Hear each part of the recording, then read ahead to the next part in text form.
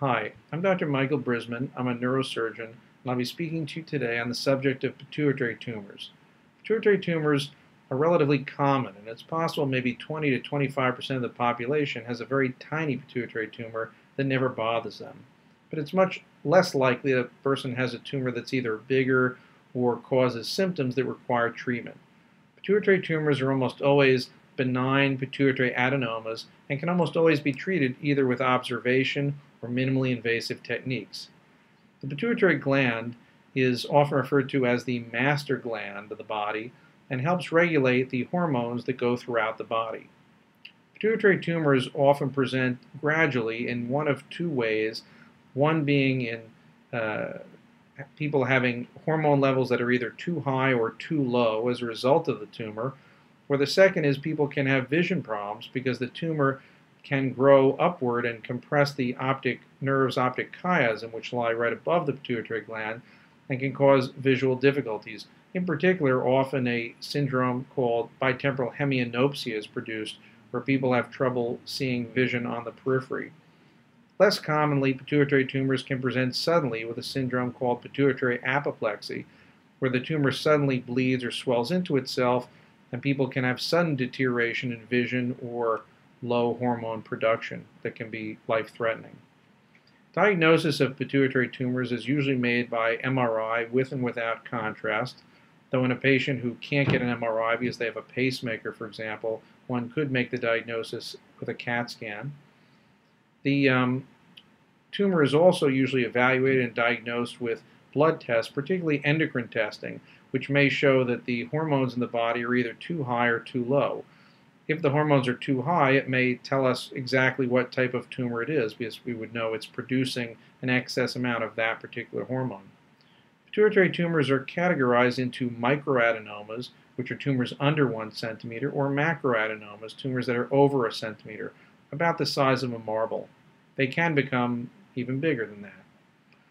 Pituitary tumors have several major categories. The most common type is called non-secretory adenomas, which are tumors that do not produce an excess of pituitary hormone. These can lead to low pituitary hormone production because the tumor can compress the normal pituitary gland. Also, any mass in the area of the pituitary gland by compressing the adjacent pituitary stalk can cause a mild elevation of the hormone prolactin.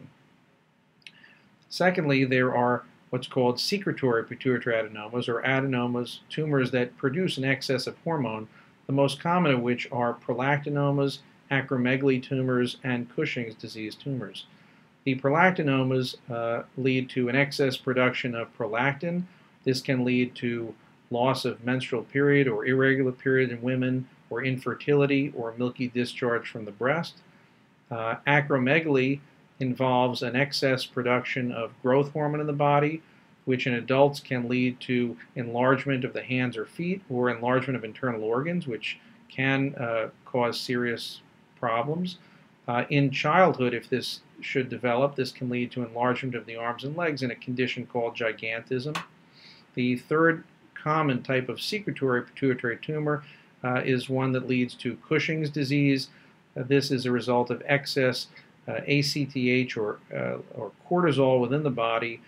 This can lead to a constellation of symptoms, including high blood pressure, diabetes, obesity, round faces, and easy bruisability.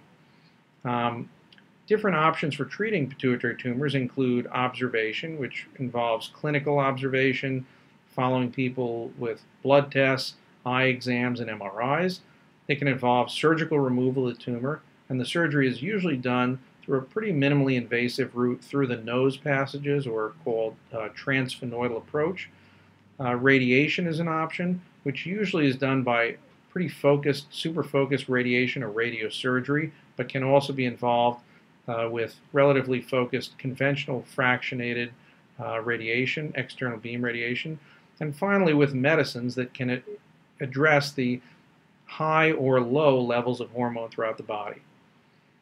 I'll give my general algorithm or method for treatment, although again there are going to be different ways of treating, and each case has to be viewed individually.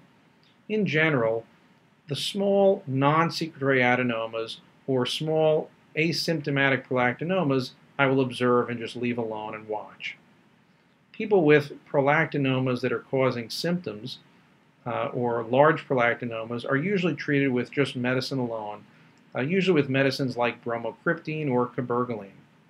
And these prolactinomas usually do not need surgery unless the tumor presents with bleeding or has a large cyst in it, or the rare case where medicines are just not tolerated.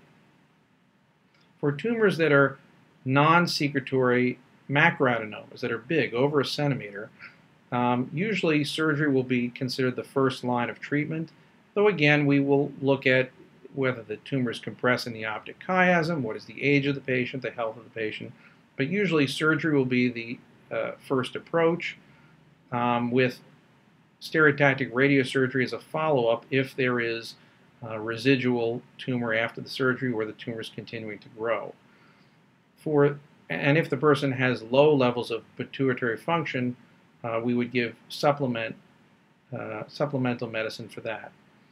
For patients with secretory adenomas that are either acromegaly or Cushing's, whether these are big tumors or small tumors, usually my first preference is to do surgery, again through a transsphenoidal route, through the nasal passages. If there is residual tumor, if there's recurrence, if there's continued elevated hormones, my second choice would be, again, to do stereotactic radiosurgery, focus radiation on the tumor.